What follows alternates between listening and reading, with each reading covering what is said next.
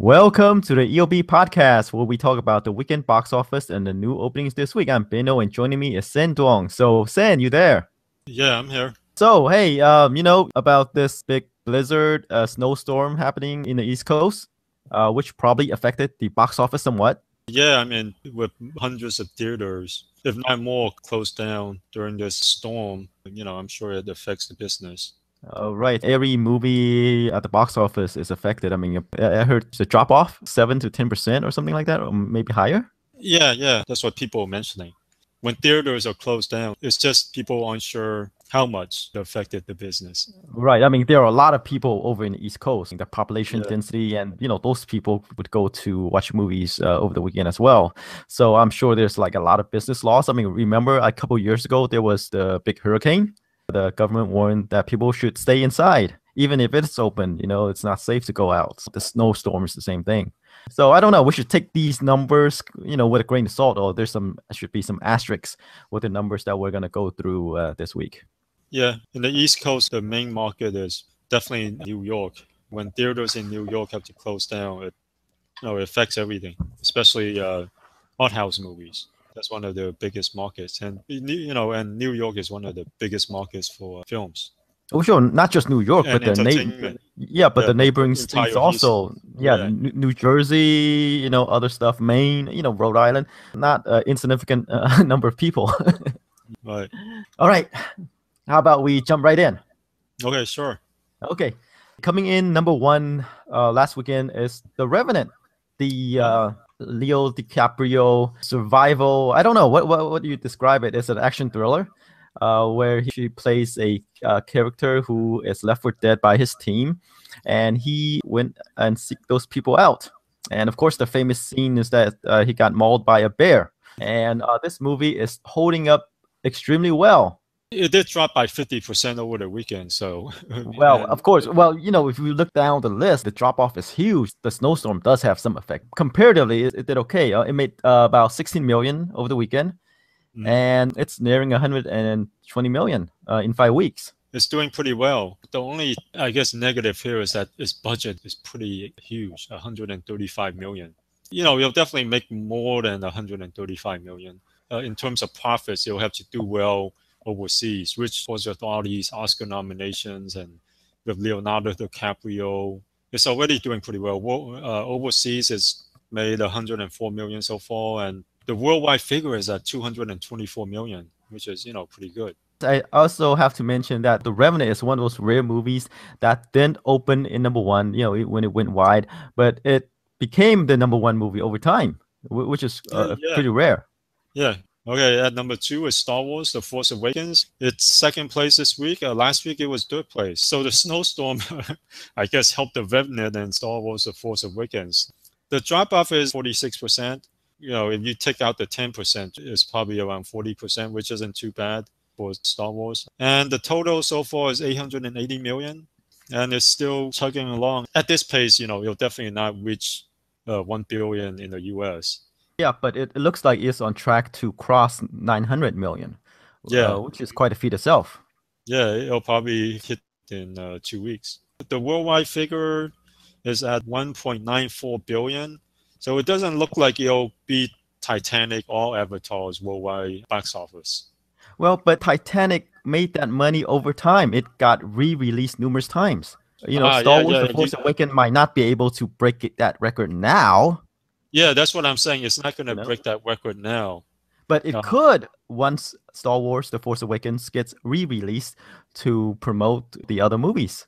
They could have a marathon thing going, yeah, which I can could see add that. to its tally. It could, but I'm not sure though, because I mean, with Titanic and Avatar, there's a reason for the re-release, and the reasoning was the 3D conversion when 3D was big. But even that, the 3D effect, they were too late when they started doing the 3D conversion. 3D has already tapered off. And even the previous Star Wars re-release, there were reasons for rewatching them because George Lucas updated the effects for most of those And films. made a few cuts. Yeah, made a few cuts. With this one, the only thing is, hey, we're gonna do a marathon. And Star Wars, they've done marathons in the past and they didn't make that much more. Okay, that's Yeah, fair. That's fair. Unless they decide to make another cut of The Force Awakens or yeah, some technological change, yeah, so they right, might not or they might not make as much doing a yeah, re-release. right. Okay, let's move along to Ride Along 2, coming in at number 3. It pulled in about 13 million over the weekend, experienced a 63% drop off. Wow. In 2 weeks, it nearing the 60 million mark on a budget of 40 million. Yeah, it's going to be a very profitable film. Though I think the only problem is it'll make nowhere near as much as the first film. The first film, I think, how much did they make? Around 130 or 140 total. And this one looks like at this current pace, will have trouble reaching 100 million. Yeah, you mentioned last week that Ride Along 2 is not going to be as leggy as the first movie. Yeah, and it has the typical African American drop off, 60+%. So, which is one of those things where you wonder how much the East Coast storm has affected it, because this drop off is kind of typical. And if you take out the 10%, it would be at 58% or 57%. Even at 60% is kind of normal for African American demographic. Yeah, I think the East Coast storm, it affects all the major releases equally, I think, right? I mean, the reviews The is pretty reviews poor only at doesn't, at yeah, that's, 12%. So you can say it's a quality comedy. yeah, yeah.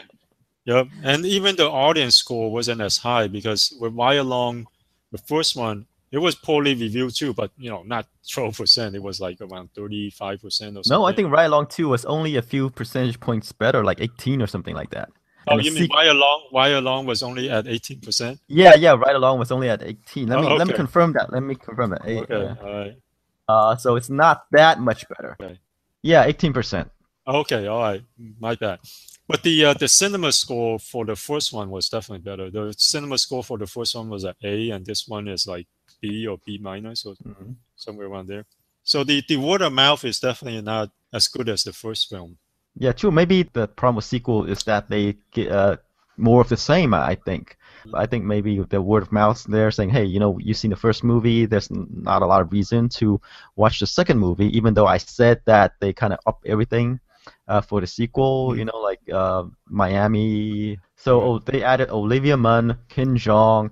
So they added more comedians, they added more eye candy, but maybe the joke is not as fresh as the first movie. Right. Yeah.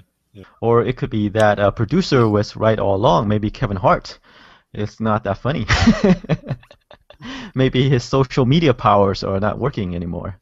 Yeah, but he's still drawing a crowd. Just he might be oversaturating himself because he's popped out a bunch of films in the last year.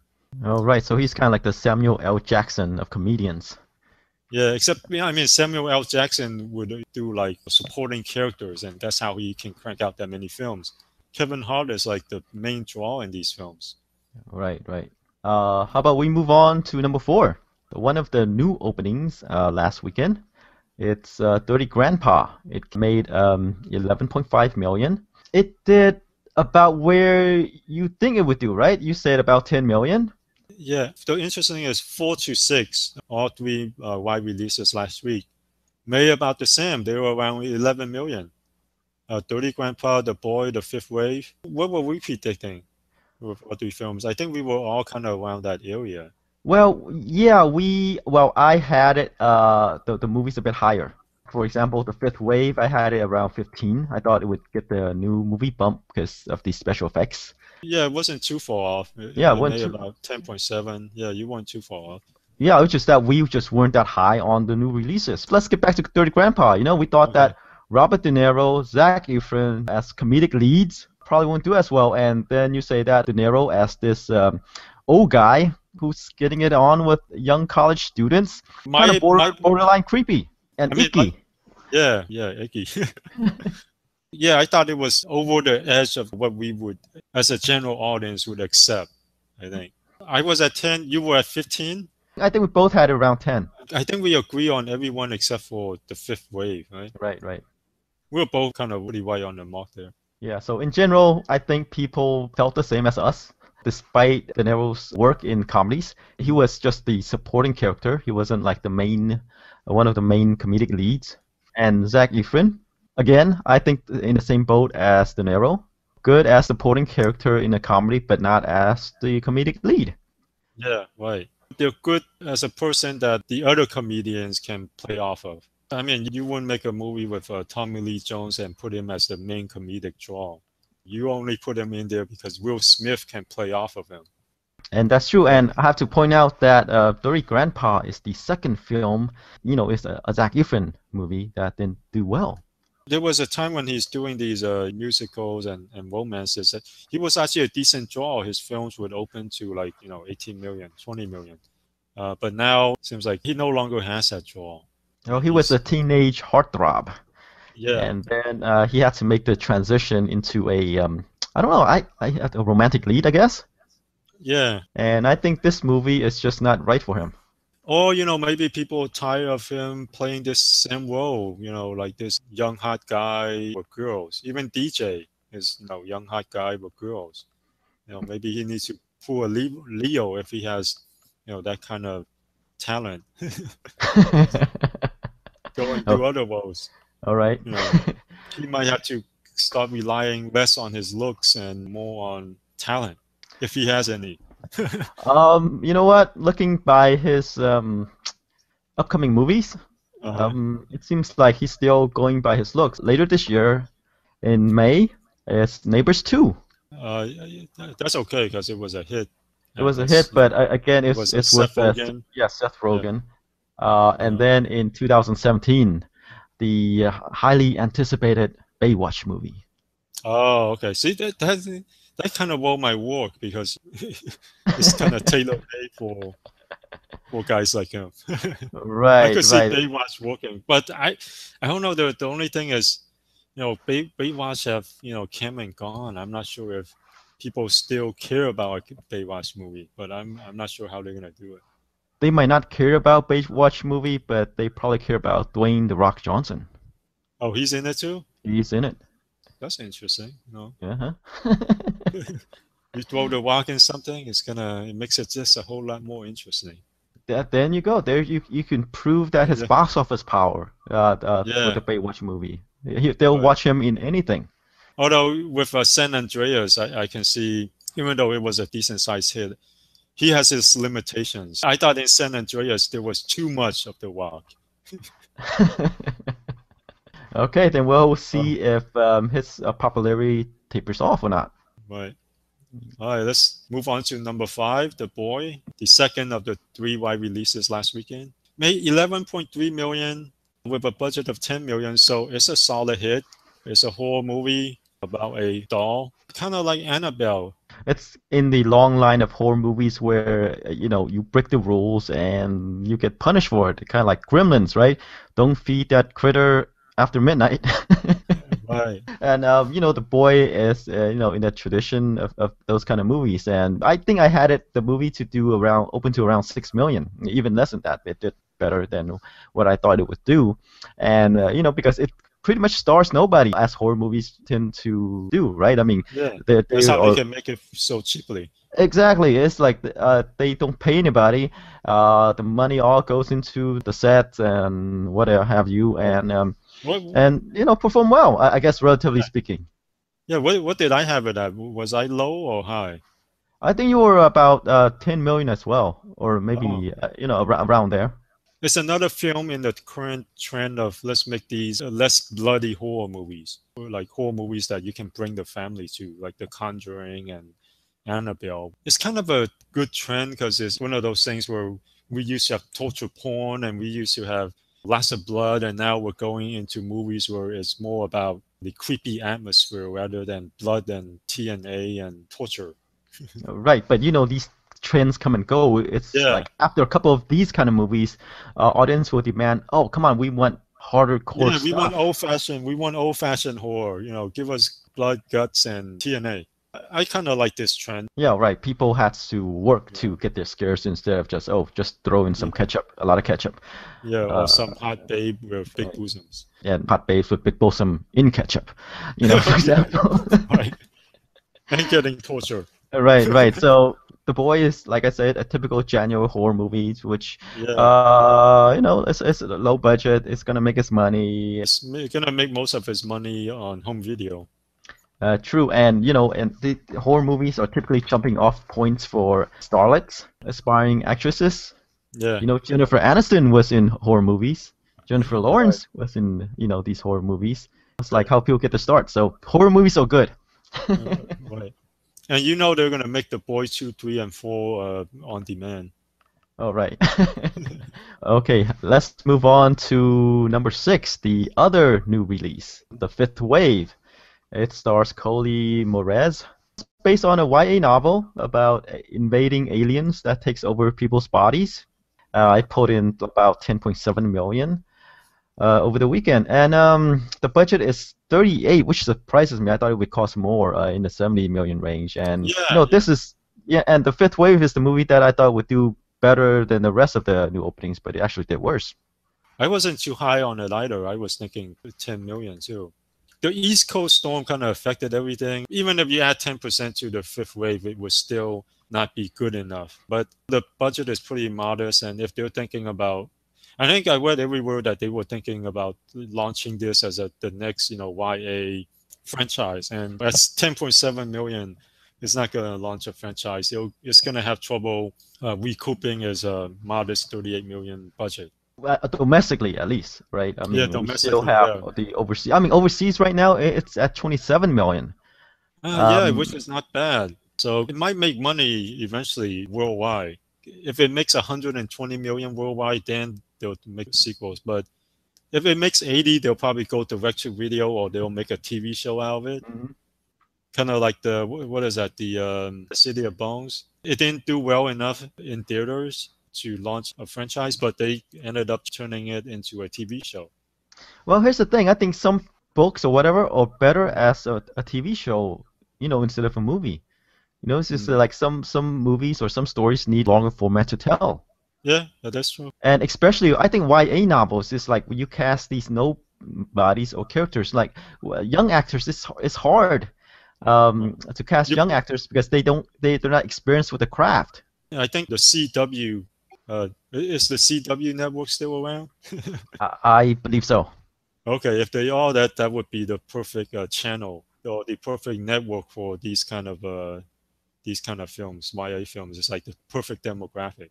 Right, right. But that's what I'm saying is like young actors in movies are kind of dicey because like it's hard to really find young actors that are really good Hmm. and able to carry a film. But the pro is that they're cheap. Still, you need to pull in people. The cheap does not Yeah, mean you're just throwing good money out with the bad. yeah. There has to be a balance. Some studios balance it by, you hire these young new actors, but you round them out with seasoned vets who are not big box office draws, but who are very good actors and add respectability. Kind of like what Michael Bay does with his action movies. He hire Oscar-winning actors to, do supporting roles just to add some credibility. If the budget is true, you have 38 million to work with, right? I think most of the stuff went into the special effects, and I don't think you can hire any seasoned vets. Like you, I'm surprised this movie looked a lot more expensive than 38 million. So I'm kind of impressed. Unless all of the effects that they showed us or in the trailer and they only last a couple minutes. It could be, and that could Yeah, explain the weekend the opening modest budget. number. But we know that there won't be a sixth wave, right? It depends. If it gets to 120 million worldwide, we might see a sixth wave. Okay, overseas again. It's that Yeah, overseas market, overseas. those darn Yeah, overseas market. yeah. A 40 million budget. If it makes 3 times its budget worldwide, they'll probably crank out a sequel. All right, and that's what we will keep an eye on. All right, let's move on to number 7, 13 Hours, The Secret Soldiers of Benghazi. It's the Michael Bay film. And his take on what happened in Benghazi, it focused on the, I think, contractors working in Benghazi at the time. As we said, Michael Bay loves the military. When everything went wrong, these soldiers try to do the right thing. Other than The Big Short, it's the best whole of all the films in the top 10. Okay, and I have an explanation for that. Let me hold you there for a bit. Okay, Okay. it made 9.7 million over the weekend. In 2 weeks, it put in, well, is it 2 weeks? Yeah, it put in about Yeah. 33 million. Budget is 50. Okay, and the explanation is that this movie is not affected by the East Coast storm because this movie plays well in the States. that are not affected by the blizzard, which is like the The middle country. conservative states. Yeah, Yeah. exactly. That's explain the lowest drop off. Yeah, that could be. And it's playing well with the conservative crowd. East Coast is more liberal. So you're right. That's probably why it's holding up pretty well. At this pace, it looks like it'll reach 50 million and it'll probably make its money on home video. As with Michael Bay films, they'll probably do decent overseas. That's true. Even though it doesn't have any transforming robots, Will Smith. Yeah. It's an action movie, and action movies are easy to translate overseas, and it plays well overseas, and it'll probably do decent Right, overseas. that's true too. It's kind of like the cliff notes of Benghazi for the overseas market. Like what happened Yeah. there, and people gonna watch this movie, and they can They pick don't up care all the about action that. too. They're just gonna go, oh, Michael Bay. We're gonna see lots of explosions. Okay, let's But move on to number 8, Daddy's Home, the Will Ferrell and Mark Wahlberg comedy. Did 5.3 million over the weekend, about 45% drop off, and after 5 weeks, it's at 139 million, one of the 2 stars' highest grossing films. At number 9, Norm of the North at 4.1 million. As any family film, 40% drop off is not bad, especially with the blizzard. After 2 weeks, it's at 14 million, and it's another animated film released by Lionsgate. They did Shaun of the Sheep. And Norma the North looks like it could be another one of those films where they got the rights for a couple million, and if it makes 15 million, they might make some money. I mean, it definitely didn't make an impression, and the reviews were horrible, right? I think it's pretty bad. Yeah, Norm of the North is typical Lionsgate. yeah, Before their Twilight series, it's like they acquire these horror movies, in this case animation, for cheap, and they release yeah, it and they make money. And yeah, if it went on to do bigger, better things, then the producers can crank another one and they can get the rights to that. This is like before they hit it big. They acquire these cheap movies and then they released it and then it makes money for them. And then they build up this war chest until they can yeah, acquire, better material. yeah, right. Before they hit it big with the Twilight. Well, Twilight was from a studio they eventually bought, but they're popular for these genre films. And now it looks like they're trying to move into animation, and they're doing it the conservative, frugal way, like you said. Pay a couple Mhm. million. If it makes money, it makes money. If not, it's only a couple million. Right, right. Uh, Okay, let's round out the top 10 with The Big Short. It made 3.5 million over the weekend, and in 7 weeks, it grossed about 56 million.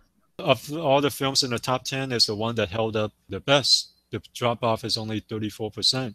This is the Oscar movie, the limited release movie that actually broke out. Because most of the other films are around 40 million, and even there's Sicario, which made like 43 million. Spotlight did 33, which is pretty impressive. It's way better than Steve Jobs. Steve Jobs didn't even end up cracking 20 million. Right, I think The Big Short right now is the indie movie to beat. All the Yeah, momentum is with this movie because it's the most recent, yeah. and it probably did the best out of all of them too, and it's getting all the buzz right now. Spotlight could challenge it, but right now, yeah, the Big Short is definitely the one to beat. Well, you have to think about which studio is behind which movie. The Big Short has Paramount. Spotlight is Open Mhm. Road Films. Yeah, but with Paramount, they definitely have more money to spend on their Oscar campaign. Right. See any other movies? Oh yes, I give a shout out to Ip Man 3. Yeah, the Donnie Yen movie that also features Mike Tyson in a limited role. He's just a person there for Donnie Yen, the star of the film, to fight. Right, he's the Um, punching bag, right? yeah, He's the Guai that he needs to beat. yeah, right, right. And they opened it about a month after it debuted in Asia, and like most of the Chinese films recently, they've been opening it a lot closer to their original release dates in Asia. And this one did pretty well, 762,000 at 103 screens. And of all the films on the list, it has the highest per screen average at $7,400. So it did pretty good. I mean, compared to Ip Man 2, which was released nearly a year after it debuted in Asia, that Mhm. movie made about $200,000 total. So this one in one weekend has already made nearly 4 times that. And I'm sure Donnie Yen has been promoting it in the US too, so that helps a lot. But again, like most of the Chinese films recently, releasing it closer to their original release dates in Asia helps a lot. Right, right. I also like to make a point about Donnie Yen.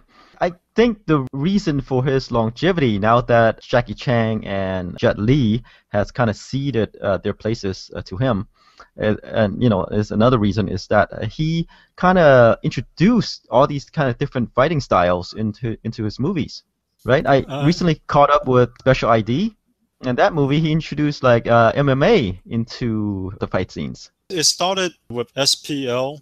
Well, that's true, but I haven't seen SPL, so I'm not Okay, up all to right. date on him. I can see, why people would go to these kind of movies, even though it's like, oh, it's another martial arts movie from the end. But the fight scenes are the thing, right? And he introduces all these things. It's not like Wire Fu and Wing Chun and all those other things, right? It's more natural to these modern fighting styles now. I think Um, so. he did introduce MMA into his fight choreography with SPL and then later Flashpoint. Hmm. I think people have higher regard for those two films than Special ID. Although Special ID is a solid martial arts movie, but I think people have higher regard for SPO and Flashpoint. He's the first to introduce it in these martial arts movies, and he's also I think the only one who does it really well. After SPO and Flashpoint, other martial artists have tried to incorporate it into their films, but I don't think they've done it as well. It doesn't look as exciting. They either go too realistic and make it look like an actual MMA fight, which is pretty boring. Whereas Donnie Yen, he has the Hong Kong flavor, the Hong Kong flash that makes these fight scenes look exciting. Yeah, I You mean, know, there's still the flashy kicks, the jumps, the whatever that make the hallmark Hong Kong fight scenes, right? But he yeah, introduced these grapplings, yeah, tackles, right, etc. And Donnie Yen, besides an actor and then martial artist, is also a choreographer too. So he kind of does everything. yeah. But Yip Man is more classical style though, Yeah, it's more kind of like the Wong classical. Fei Hung style movies. Yeah, yeah, not super stylized, but there's not much MMA in Yip Man because that's not his style. The style here is Wing Chun. There's no wire fu or grappling. It's just kind of a different fighting style that Bruce Lee used as his foundation. Mostly because it's simple and direct. There's not a lot of flash, but in the film they're able to make it look very exciting and it is a different fighting technique that you don't see in other films. With Jackie Chan, at the time, relatively speaking, it's a more realistic fighting style. And with Jet Li, he made a more stylized wushu popular. And then Tony Jaa added Muay Thai. And then was it Aiko Uwe with the Wei films added Indonesian Silat. And Mhm. with Ip Man, it's the Wing Chun style. So it's a different fighting style that people don't normally see. And that's probably why these Ip Man films are so popular in Asia. Yeah, exactly. I'm just saying, specifically focusing on Donnie Yen, it's like he can do all these different styles, right? I mean, with Yeah, other yeah, martial artists, that they're kind of stuck in one type of fighting scene, so their movies yeah. get kind of stale. Whereas he can mix things up. That's kind of like my tribute to why Donnie Yen is popular, because before he was like overshadowed by Jackie Chan and Jet Li, and now he's become his own Ip Man, for example. Anyway. Yeah. Right. One interesting thing is they also opened Monster Hunt this at the same weekend as Ip Man in the U.S. And Monster Hunt is the highest grossing film in China ever. It made 385 million in China. As I mentioned about the release dates, Monster Hunt was released in Asia last year in July, and they only released it here now. And it made about as much as how other films what other films made when they were released too far off of the original release dates in Asia. And even the second Yip Man film, when they released it in the US, made about 21,000 when it opened in limited screens. And well, actually, it made more than this. It made more. I think it made about 60,000. But still, it's very important for these films that they release them early instead of later, because I'm sure a lot of people have already probably who wants to see Monster Hunt have already owned the Blu-ray. Perhaps, but I just Yeah, want to point out that for me, Monster Hunt is just not that good of a movie. The special effects and the art style is kind of odd to me. I don't think it'll appeal to Western audiences. it could be, as you say, that people who want to see Monster Hunt have already seen it. And I also like to point out that Monster Hunt is not that good of a movie, and people who are used to special effects movies have seen better. People who are used to see martial arts movie have seen better. So I don't know why this movie is so big in China. It's probably a combination of all that. It would have probably done better had they released it closer to its original release date. It might have done a lot better, but it might still not have done in the same range as Iman 3, for instance. Iman 3, I mean, Donnie Yen was at least promoting it in the US, and Donnie Yen speaks near perfect English, which a lot of people are actually shocked by since he grew up in the US and he carved out a career in Hong Kong/China. Whereas Monster Hunt, the only way they can really promote it is by saying that, hey, it's the highest grossing movie in China ever. They can't actually put a person out there to promote it. Whereas with Yuman 3, Donnie Yen and Mike Tyson was promoting it, in like LA and in talk shows. Right, and any movie with Mike Tyson in it, it's probably a must-see. Okay, I guess that's it for the box office. How about we move on to the openings? All right, let's start with the biggest one, Kung Fu Panda 3. Only 8 reviews so far on Rotten Tomatoes, but it's at 88%, which is pretty good. And the first two Kung Fu Panda movies were well reviewed too, and they're in that part of that DreamWorks category of films that makes around 150 to 200 million range. Not the Shrek range, but the How to Train Your Dragon range. Domestically, there was a drop off. I think the first Kung Fu Panda made a little over 200 million, and the second one made about 165 million. But worldwide, I think the second one actually made more lossy because it made nearly 100 million in China, which at the time was the highest grossing, by far the highest grossing animated film ever. And with Kung Fu Panda 3, I think it's now, it might be a co-production with China, with China's box office growing so much in the past year. It's probably expected to do 200 million in China, plus or minus 20 million. Yeah, I think I expect the third movie to do better than the second movie because it has more panda. Yeah, in the US, it has more pandas. The movie, I guess, is about another panda that identified himself as Po's dad. Came and brought him back to their village, and of course, the village get attacked, and Po needs to train these pandas into a fighting machine. So you think because there are more cute pandas, they'll attract more? There are more cute pandas, and I think the last Kung Fu Panda 2 was released back in 2011. And how many home video titles, who knows? But I think people might be ready for more Kung Fu Pandas. But I said that before, right? I said that before, and it didn't pan out. Yeah, or panda out. Right. That's true. But I would disagree with you there. There was a pretty huge drop off from the first film to the second film. Because the first film did 215 million and the second film only did 165. And in terms of opening, the first film opened to 60 million and the second film only opened to 48 million. I think a big reason why they did Panda 3 was mainly because of China. The second film on a worldwide basis actually made about 30 million more than the first film. I think it might continue the trend of not doing as well in the US, but they'll do a lot better in China. Okay, it's so fair. What figure you put into that? I think I'm gonna go for maybe 45 to 50 opening. Reason being is, like I said, people might be More ready pandas. for more pandas. Don't underestimate cute. Yeah. This is not as action packed as the previous movies. I think they are emphasizing comedy this time. Another reason I said they're targeting the Chinese market is they're releasing it near Chinese New Year. But this is usually an odd period to release a family film in the US.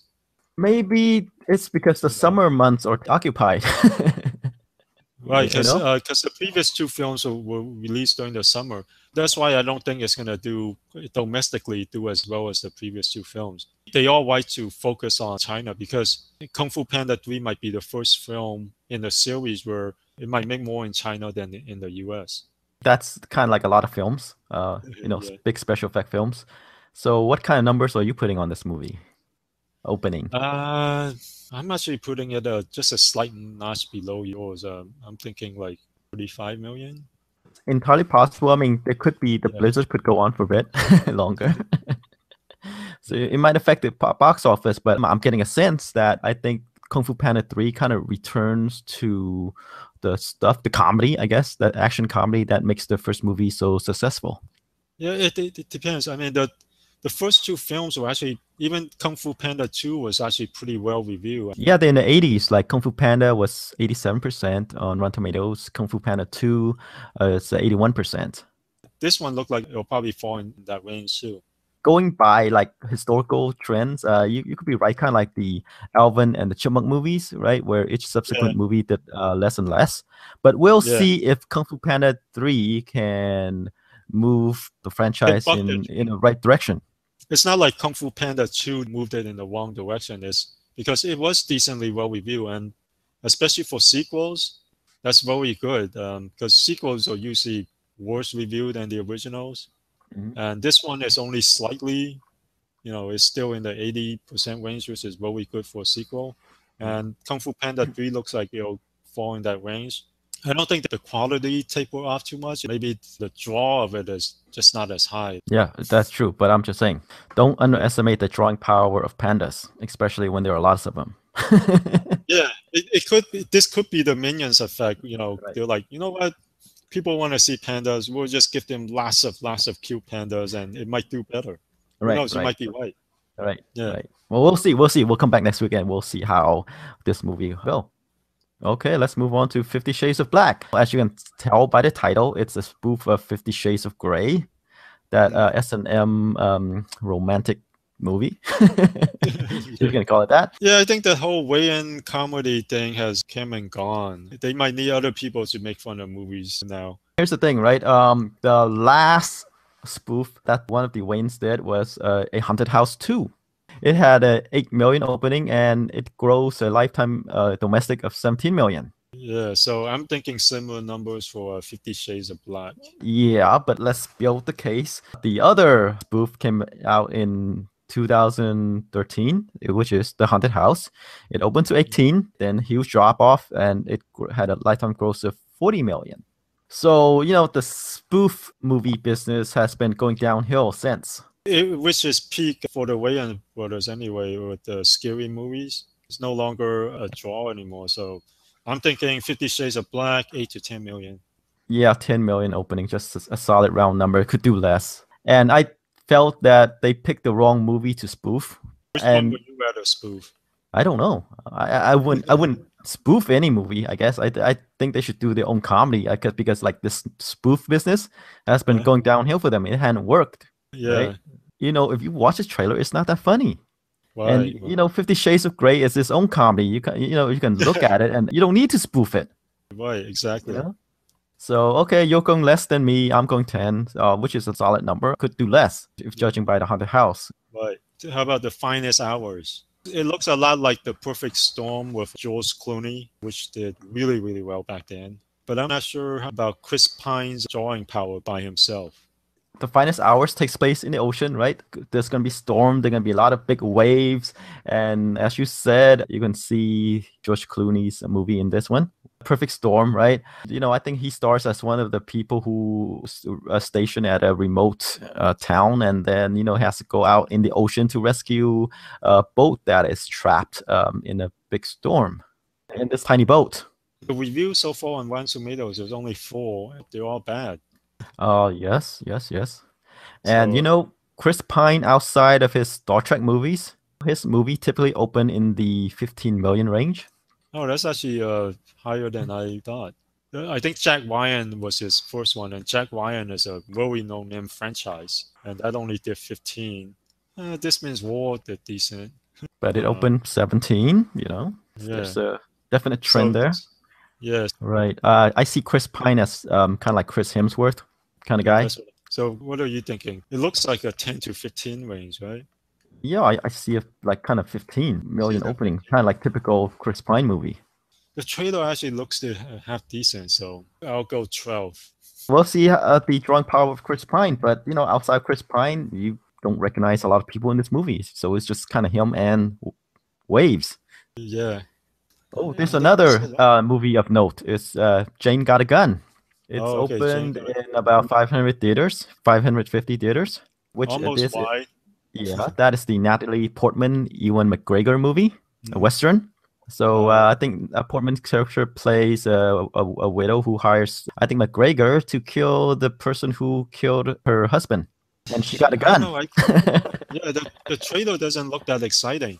Like Serena, this is a movie that has a trouble production. I think Uh, with it was supposed to star somebody else, and then that person left, and then they got McGregor in, or is it Joe yeah. Egerton? In any case, it was supposed to be released, I think, a year or two ago.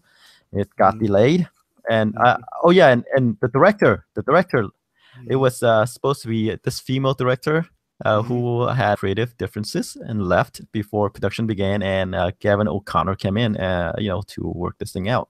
He's the guy mm. who directed Warrior, but I'm not sure how much he can Ah, improve this movie. So I see a lot of shades of Serena in this movie. You know that movie oh, with interesting. Bradley Cooper Yeah, and Jennifer Lawrence? yeah. Wow, Joe Egerton had a part in the writing too. That guy's doing everything. That guy's writing, directing. Wait, what's that horror film that he did? The Gift. That he wrote and directed? Yeah, The Gift that did surprisingly well. Maybe he had to fix the script. So, like I Yeah, say, right. that this movie And had he some did do trouble. the yeah, and he did do the Warrior with Gavin O'Connor. Yeah. But Gavin Oh, O'Connor came in way afterward. Like the movie was just about to begin a couple of weeks before that. oh. There was some, Joe Egerton probably talked him into it, I bet. right? Yeah, yeah. This supposed to be some kind of female empowerment movie, and the trailer just seemed kind of lifeless. And Natalie Portman, who's usually good in her films, it seems miscast as a woman of power. You watch it, and it doesn't seem like she has that Jenny on the block thing going. She doesn't. She's not J Lo. She doesn't seem like the action woman type. Yeah, if you have any complaints, you talk to Natalie Portman because she's a producer of this movie, and Uh, she probably cast herself. This is a movie that she want to do herself. Ah, I mean, she's charismatic in her own way, but this requires more of a presence. I mean, she has a presence when she's doing her Natalie Portman thing. She seems a little bit too fragile. Well, in Um, any case, right? It's a Western. Natalie Portman probably should mix, and they're only releasing it in about 500 theaters.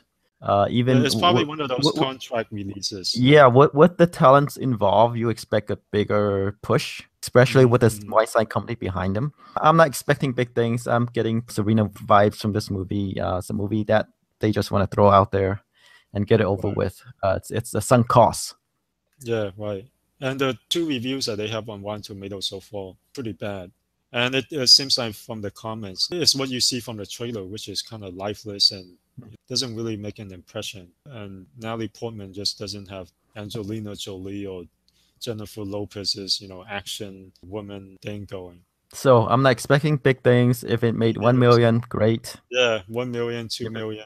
It'll just come and go. And kind of like us, I didn't even know it's opening until I saw it on Box Office Mojo. And that's probably how the studio would want it to be. It's our goal if you didn't notice that we're even out in theaters. It's probably one of those films where they would be happy just going direct to video and try to recoup whatever they can.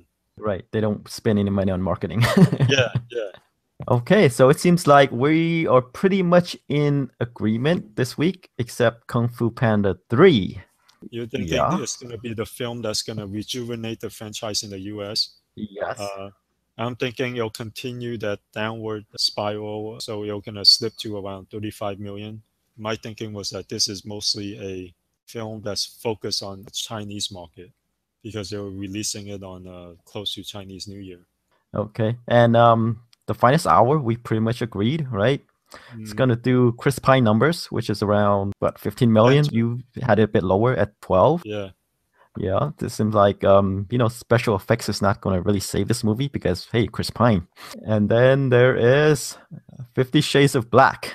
Another satire from the Wayans brothers, and this one we're thinking 8 to 10. Unlike Kung Fu Panda 3, it's not going to rejuvenate the franchise any because I think the spoof game is over with.